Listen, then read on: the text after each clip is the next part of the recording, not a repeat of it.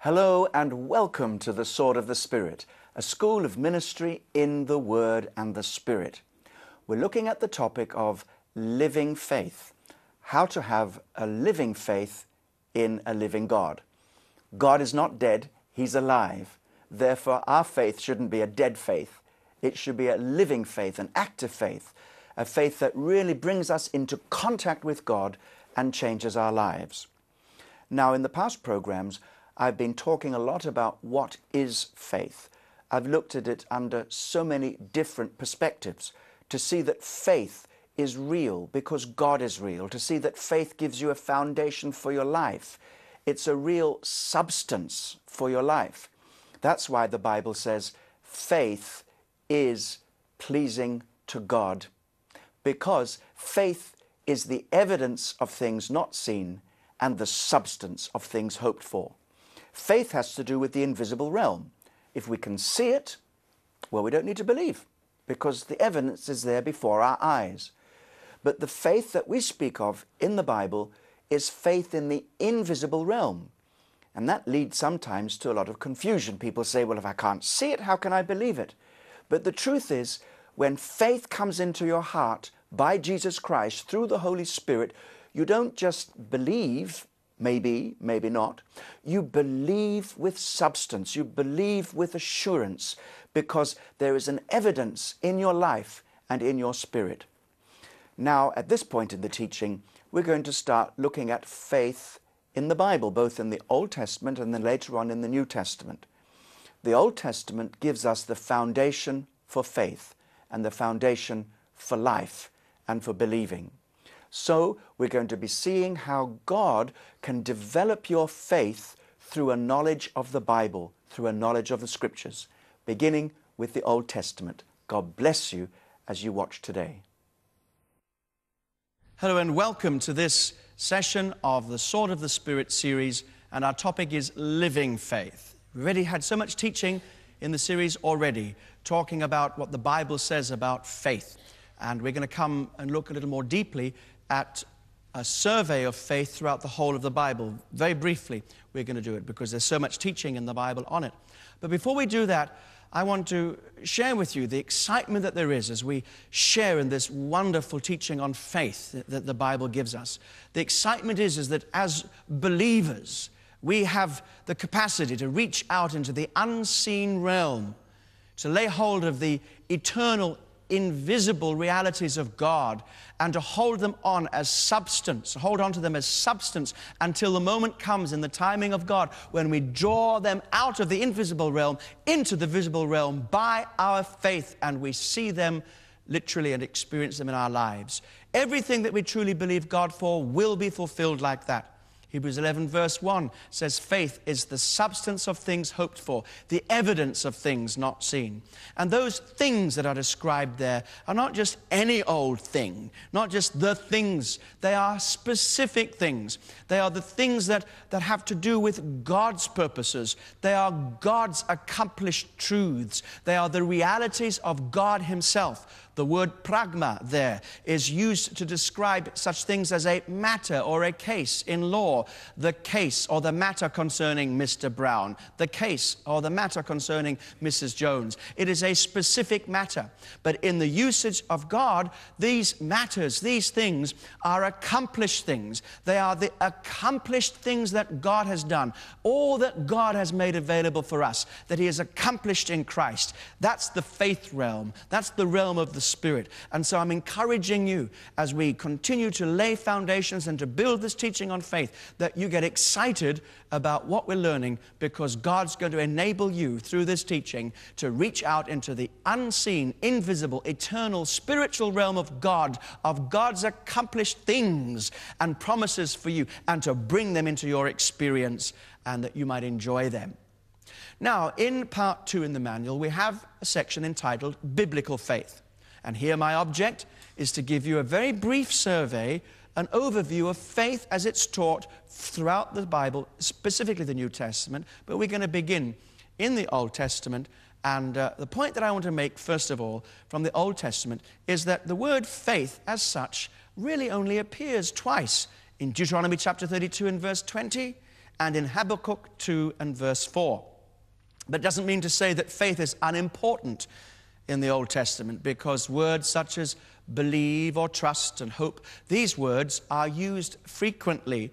And in the Old Testament concept, these are words of reliance, which amount to very much the same thing. Now, we do know that the people in the Old Testament were called upon to trust God. Psalm 26, verse 1. Vindicate me, O Lord, for I have walked in my integrity. I have also trusted in the Lord. I shall not slip. Proverbs 3, verse 5. Trust in the Lord with all of your heart and lean not to your own understanding. You see, in these passages, we see people called to trust God, which is very much the same as having faith. We're also told in the Old Testament that they are to trust God's word, to put their trust in God's word, which is very much the same as faith. And we also find, too, that the Old Testament tells them that they should not put their trust in idols, and there are warnings there against putting their trust in anything which is not human. And so only God is worthy of human trust. He's the only one who is completely reliable and able to do everything that he promises. We find every time God gives a name of himself. There are over 300 different names and titles of God in the Bible. These names and titles are an invitation for us to believe him according to some particular need, some facet of his character, which so completely meets the need of us as human beings. For example, the book of Genesis calls God Jehovah Jireh, Yahweh Yireh, Jehovah Jireh, the God who provides. This aspect of his character is a revelation concerning our need and his competency to fill that need. Now, perhaps the clearest example of faith in all of the Bible, and the Old Testament in particular, is that of Abraham. He totally exhibits for us the life of faith. And he's called the father of the faithful. Father Abraham, he's our father.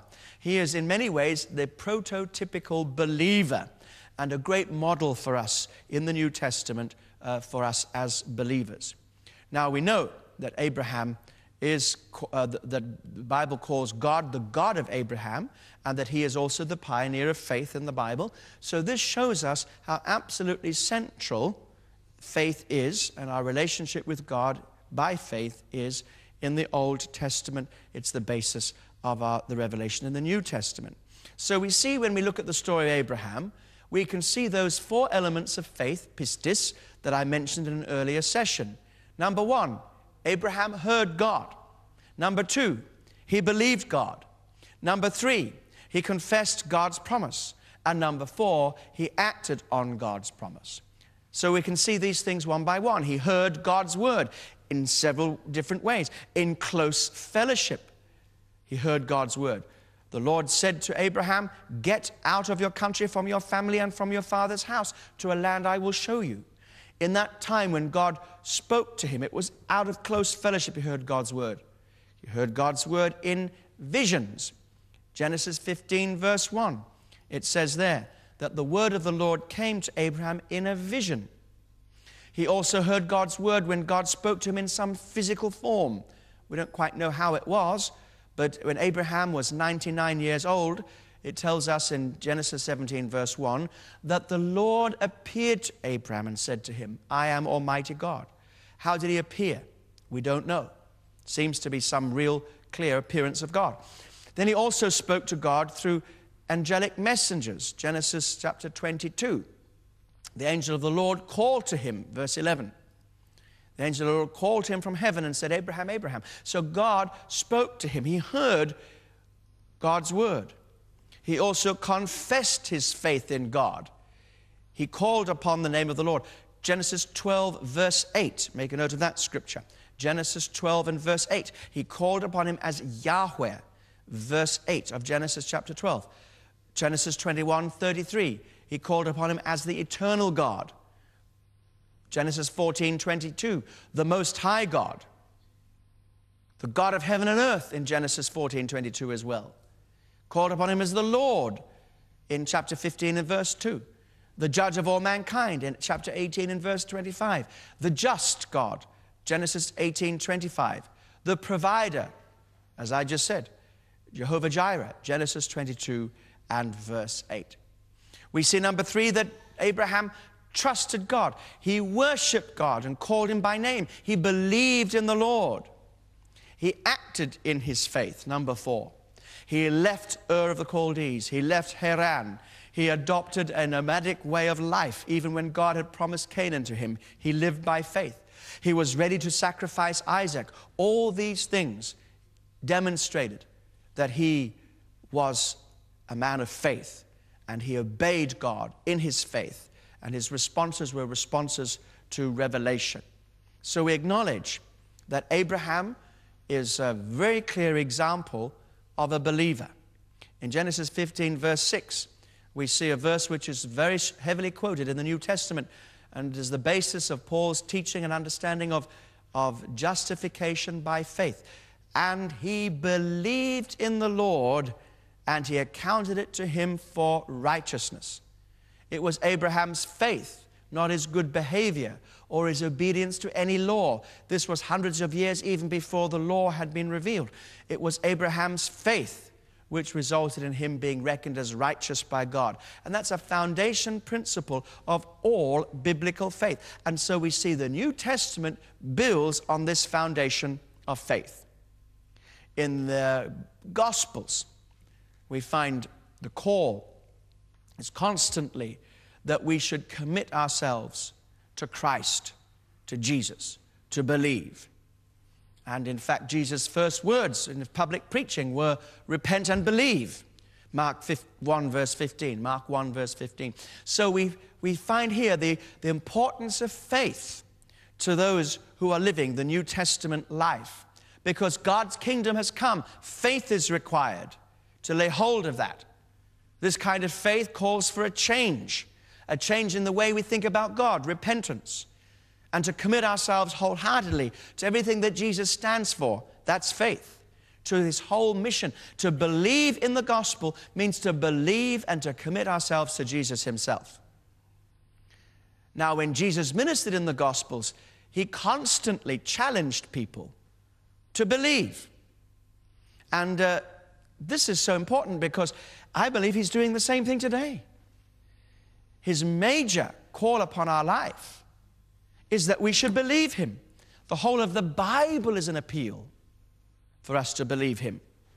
So straight after he made this first public declaration, Mark 1:15, he called his disciples to leave everything, to follow him. This is a challenge of faith. The faith aspect is always strong in the healings. I know this is disputed today.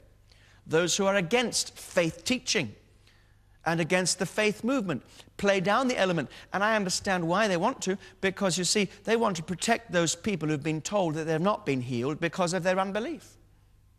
But what about those people who have not been healed because of their unbelief? We need to be balanced here the other way as well. Now, I'm not suggesting that people who are not healed, it's always because of their unbelief.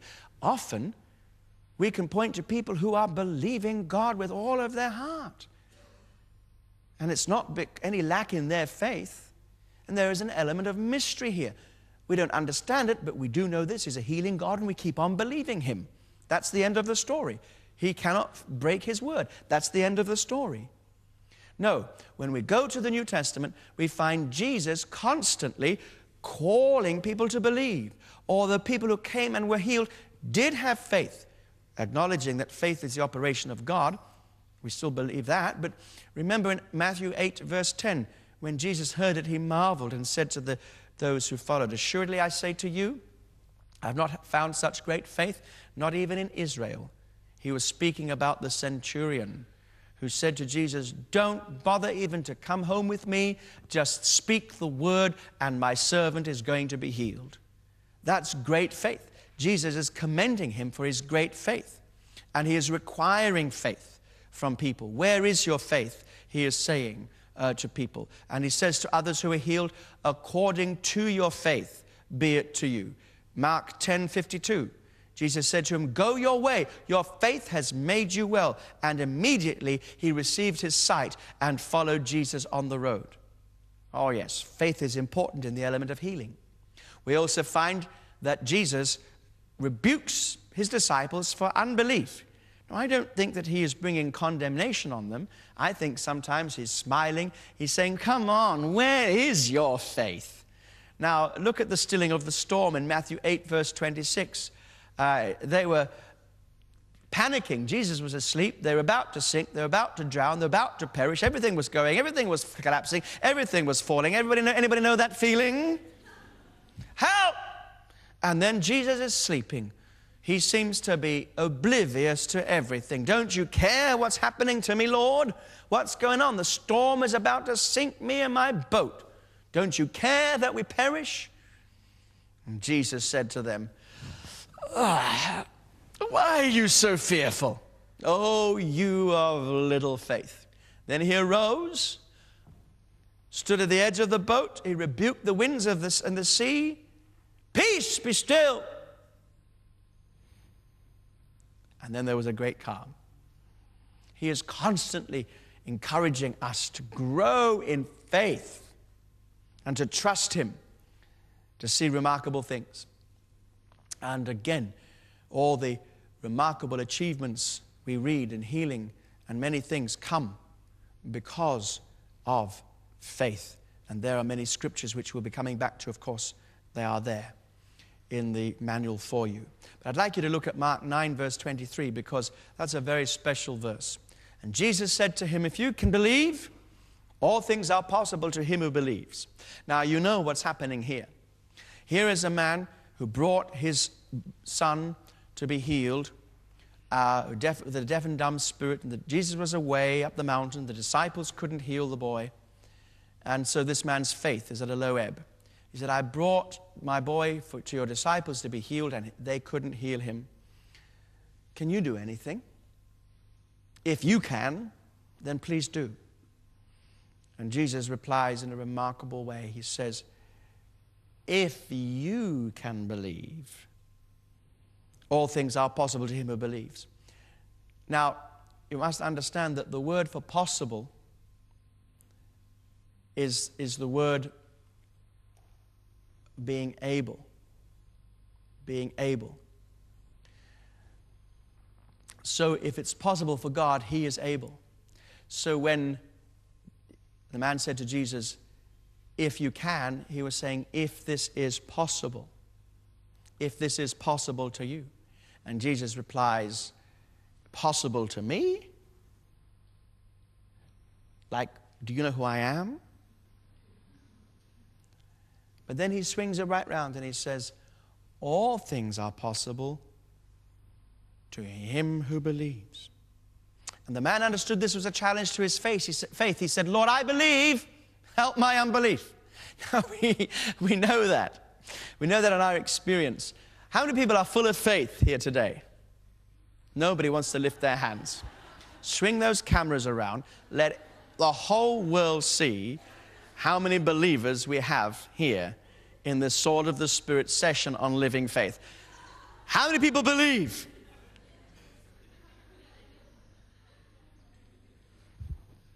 Okay. We also know the other side. Help my unbelief, don't we? And there's a way of doing that. Shall I tell you? I'll tell you what you need to do. You need to know what to believe and what to doubt. Believe your beliefs and doubt your doubts. That's how it helps your unbelief. You've got to know what to believe. You believe your beliefs. You've got to know what not to believe, and that's your unbeliefs. Okay. So here, Jesus makes it clear that all things are possible in the face of the most outrageous impossibilities. And in that, he is saying, by faith, you can see the assertion of substance over appearance. Hallelujah. Whatever you're believing God for now, if you're believing God for it, it's substance. I know it's substance. You say, well, I have it. If you have it, you don't need to believe for it. I don't need to believe for this clock. I need to obey it, but I don't need to believe for it. It's here on the podium for me. But if I didn't have it, I might need to believe for it. So God says, by faith, your substance, that which you're believing for, the Spirit's reality, will be manifest over against the appearance. Divine truth can win over human facts. All things are possible. All things are possible by faith to him who believes, to those who believe. And so the Gospels are so full of the call for faith and Jesus' demand for faith and to trust in him and to obey him and to believe his word, to receive his word. Luke 8:11-15, the parable of the sower equates believing with receiving the word of God. Now, in John's Gospel, the teaching on faith is developed in a very special direction. I've touched on this in an earlier session, and you also have it for you in your manuals. We remember that in John's Gospel, the verb to believe appears almost 100 times. And in John chapter 20, verses 30-31, John says why he's writing the gospel. And truly Jesus did many other signs in the presence of his disciples, which are not written in this book. But these are written that you may believe that Jesus is the Christ, the Son of God, and that believing you may have life in his name. That's the whole purpose of John's gospel, that we might believe. That's the whole purpose of any gospel. That's the whole purpose of the gospel.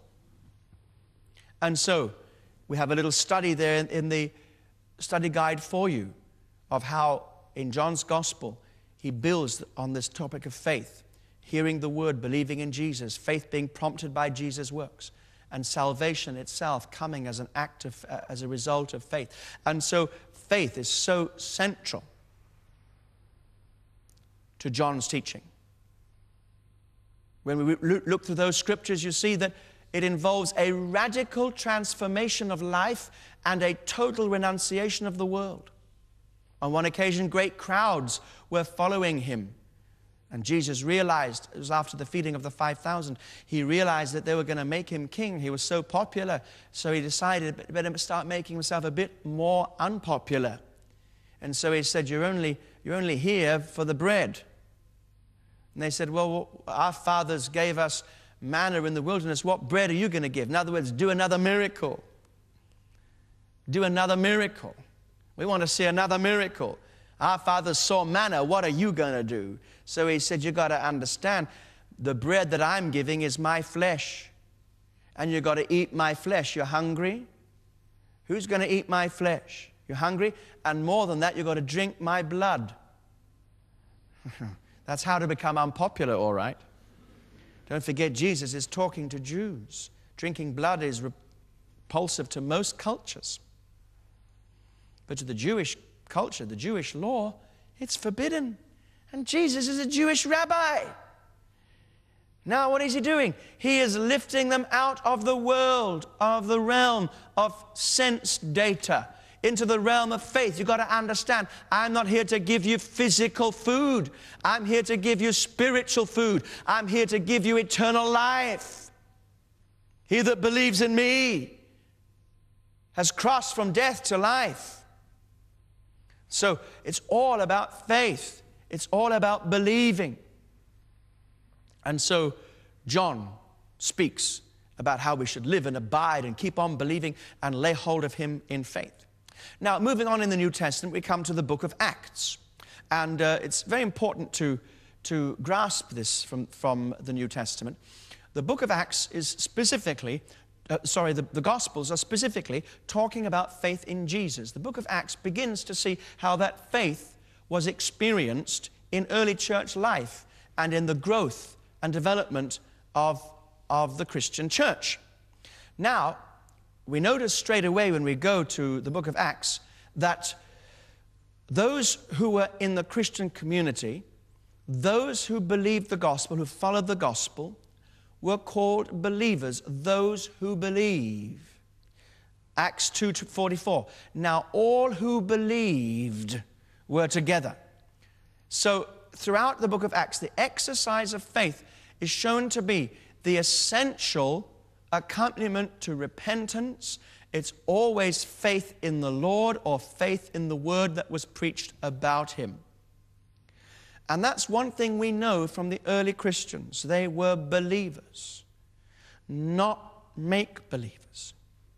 I don't want to overemphasize this because we have much other teaching to cover and I don't have the time to do it, but I can't resist pausing at this moment and making this point.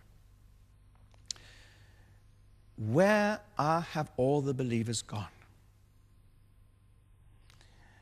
You see, getting back to that earlier point that I made in another session about notional faith, it seems that Western Christians have only a cerebral, mental, intellectual faith.